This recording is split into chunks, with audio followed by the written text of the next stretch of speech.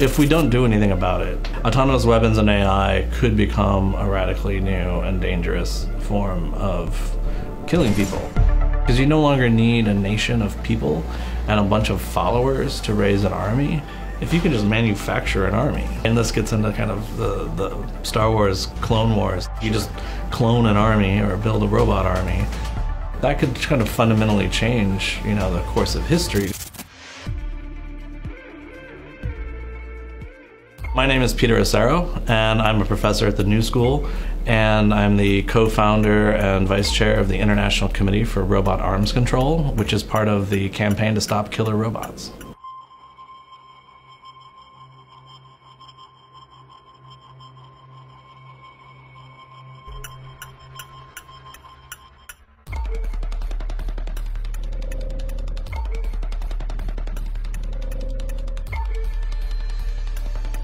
I think the public, when they hear killer robot, goes straight to science fiction.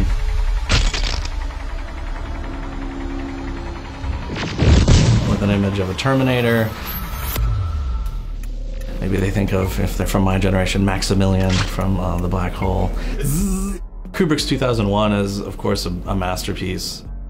For a long time, HAL has stood as, one of the iconic artificial intelligences, and has this kind of calm voice and wants to play chess and things like that. The 9000 series is the most reliable computer ever made.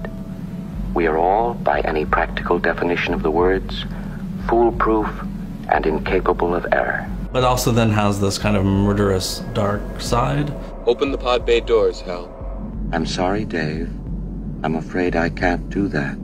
I think as we now have interactive voice devices like Siri and Alexa that we talk to, I don't know how you cannot help but think of HAL as you do that. And as they start to now also have cameras in them.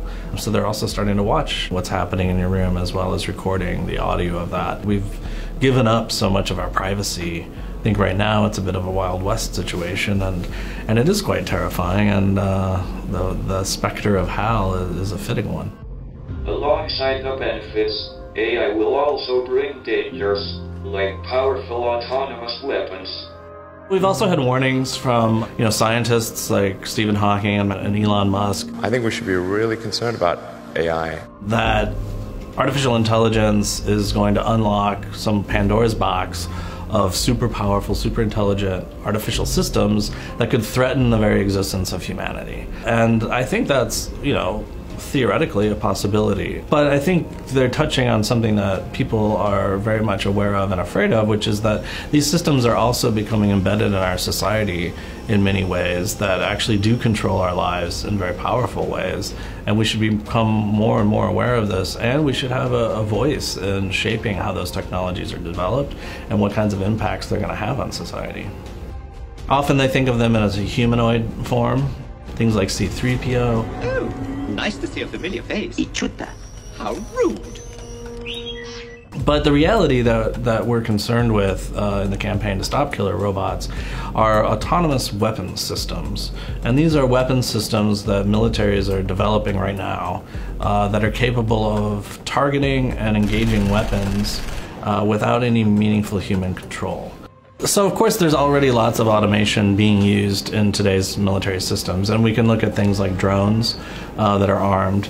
Right now the ones that the US is using, things like the Predator and the Reaper drone, these are controlled by humans remotely. They have a lot of automation in terms of the autopilot, in terms of taking off and landing. But when it comes to actually engaging the weapon systems, the humans have to be operating the system. They designate the targets, they lock the laser designator on and fire the weapon and follow that through to the impact.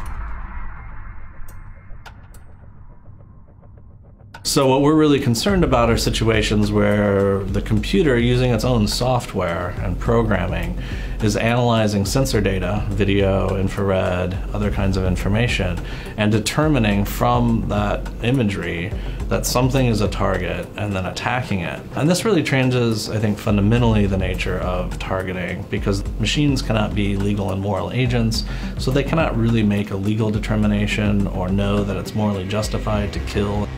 They could act unpredictably and cause harms to civilians.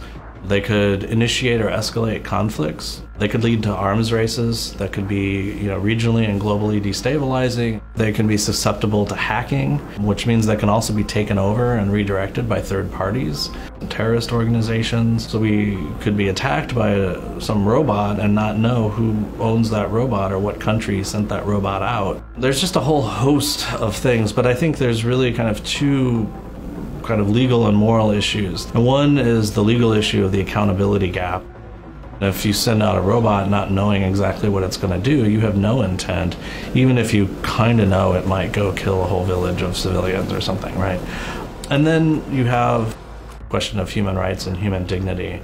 And basically the way the law works and the way the UN Declaration on Human Rights is framed is everybody has a right to life. And there's only very extreme and specific circumstances in which your right to life can be overridden by others' rights to life. And then armed conflict is one of these. But in order to do that, you have to be a legal and moral agent to sort of make that determination. And machines can't do that.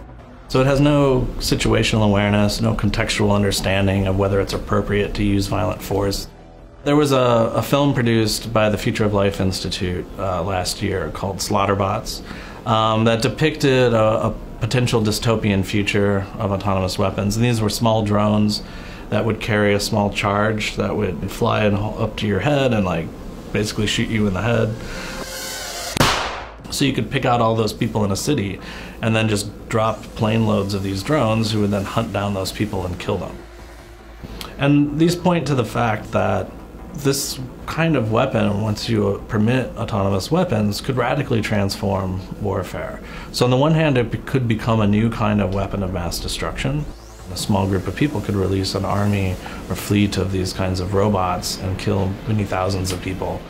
And then you can think through how, those kinds of systems could be used by tyrants and dictators and turned against their own people and things like that. And there's just this sort of, again, a Pandora's box. There's so many ways in which these systems are going to negatively impact society.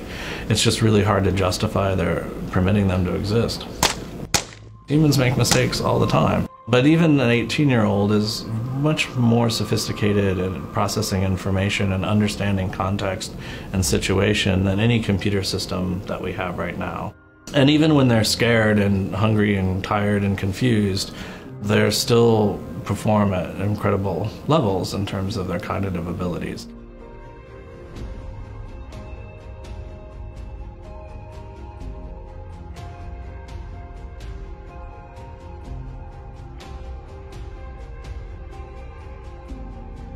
I think the average citizen should be very concerned with this issue. Right now, what we really need are citizens to go to their governments and say, look, there's an easy solution. Enact this treaty and support its movement forward in the UN, and that's something that states can do quite easily at this point. Once these weapons are out there, and we start to see all of these consequences, I think it's going to be far more difficult to prohibit them.